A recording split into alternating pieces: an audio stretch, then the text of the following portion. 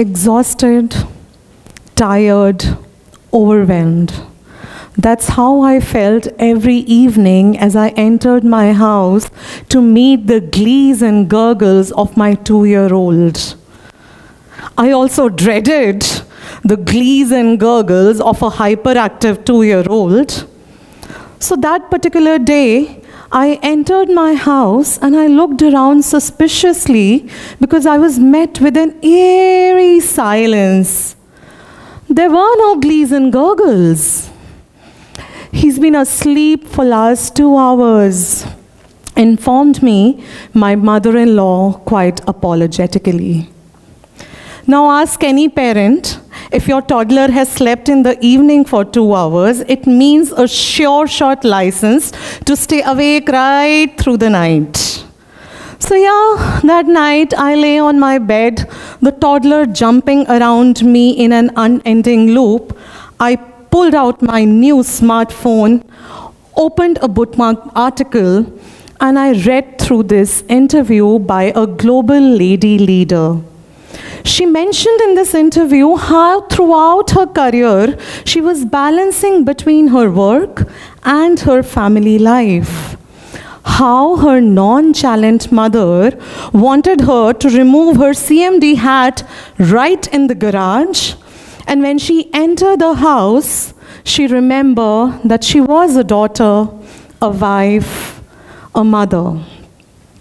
Yes, I'm talking about this celebrated interview by Indira Nooyi. That night, as I read this interview for the umpteenth time, I felt my battered spirits heal a little once again. That night, I also decided for myself that if ever, or rather whenever, I will be in a position to influence anyone, I will also tell my personal stories. Because personal stories have the power to heal. They have the power to inspire. And they have the power to provide that olive branch which a person can hold and move on for one more day. And sometimes that's enough. But is that all that personal stories do? Around 9 years ago, when I was working as a human resources professional, my husband was working to establish his waste management startup. And I would often accompany him to these startup funding events where he made pitch presentations seeking investments. So I remember this one particular event we went to, a premium institute in Kolkata, and we made this presentation. All the presentations were over, and we stuck around just listening to what the jury members had to say. And this particular jury member, who was also an investor, he said that when we are listening to a presentation of a startup, we are not just evaluating the idea. We are also evaluating the person making the presentation because we need to be sure that this person has it in him or her to take the idea to grow by 100x. So when you're making an elevator pitch, somehow squeeze an answer to 2 questions instead of 1. Whether your idea is worth investing in. Are you worth investing in? I realized that as a human resources professional also, I was doing the same thing. Stopped working. I was also doing the same thing. Even when I had the credentials of the person in front of me in the form of a resume, even when I was assured of the capability of the person through the achievements, accolades that she or he told me during the interview, I would not hire anybody whom I gut rejected. Something's not right, something's not right, my gut would tell me. But what was not right? What was not right was I could not trust the character of the person to be fitting into my organizational culture. How people make decisions about us depends a lot on the personal brand that we present in front of the people. And how do we present that personal brand?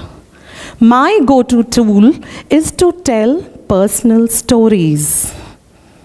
Now, last 8 years, I have been working as an independent coach, and I train students, professionals, entrepreneurs to tell their best personal stories, to get admissions to their favorite universities, get the best job that they want, acquire a new client.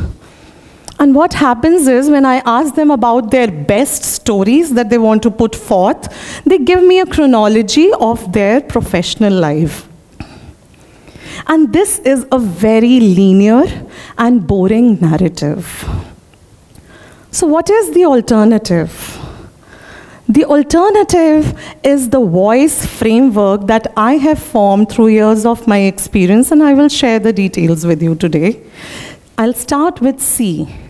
C stands for the contribution that you're trying to make towards the world. It is the expertise that you bring to the table that you want to help people with. But the stories of your contribution remain incomplete if they do not bring about a change in the person who is in front, who's the beneficiary of your contribution. So you need to back up your contribution stories with your impact stories. These stories are the stories of how the beneficiary of your contribution, how things changed for that person. So when you garner testimonials, when you get recommendations on LinkedIn, all of those are stories of impact. So most people, when they gather stories of contribution and impact, they feel they're done. Credibility established, capability established, we are done. But then what about character? That subconscious decision-making criteria needs to be satisfied still. And that you can do by creating some common ground.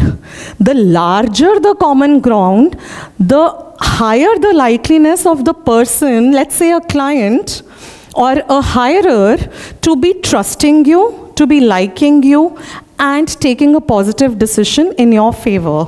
How do you create that common ground? You create that common ground by digging into the origin of the client and your own origin. So here you would like to dig into things like, oh, I also lived in the same city for 2 years as yours. Acha, you went to the same college? Did you live in the same hostel? Oh, I see that both of us have had a 2-year stint with a common employer. And the conversation gets going. People start liking you. They relate more with you. But what if there is nothing in the origin which is common? Then you move on to answer the question, which is my favorite question raised by Simon Sinek. Why do you do what you do? Herein you tell people about what were your growing years were like, what were the challenges that you faced in your childhood, what were the failures that you had as a teenager, how did you overcome them? What flipped your switch? Why are you sitting here on a Saturday? There has to be something common in our thought processes, in our values. There is an organization called Buffer in the Silicon Valley, and to celebrate their completion of 1 year and a recent success, they took their entire team of 8 people to San Francisco. And across the dinner table, the co-founders, they started sharing stories of their childhood. They started sharing stories of what they did at college, what were the failures they faced, and why they set up Buffer. They said that in the daily humdrum of work life, we talk a lot about what we want to do for the clients, how will we do it, but we feel now that after we have shared a lot of us, our background, our team knows us better, we know our team better, and we are better aligned to work towards that common vision. In the year 2018, a tech giant published a report that said that 85% of the jobs that will exist in the year 2030 do not exist today. We are already halfway through that timeline, and we are seeing some merit in that published report. Then how will you keep yourself relevant in the uncertain future? Agile upskilling will remain a very important part of it. But you will need to go beyond and above. How will you do that? You will need to establish your personal brand by telling the stories of your values that guide you, your origin that shaped you, the stories of the impact that you have that changes the world, and your contribution that will always continue to define you. Around 2 years ago, I was in a similar seminar hall, an auditorium, and I was telling management aspirants, aspiring management professionals about they need to look into their work experience to dig out stories of contribution and impact. And there was this gentleman sitting in the third row. He stood up and he said, "What if I don't want to share about my experience either in my resume or in the interview?" I was like, why would you want to do that? I worked as a bartender. Now, if you are in a Western culture, this doesn't mean anything. But in a culture like ours, I could already see some eyebrows raised in the auditorium. I see some eyebrows raised here. However, I smiled. I asked him, what made you choose this job? I was going to college during the days. I had to fund my studies. So I decided to work through the nights. I worked 6 times a week through the nights. Okay, what did you do there? I said I was a bartender, but what did you do there?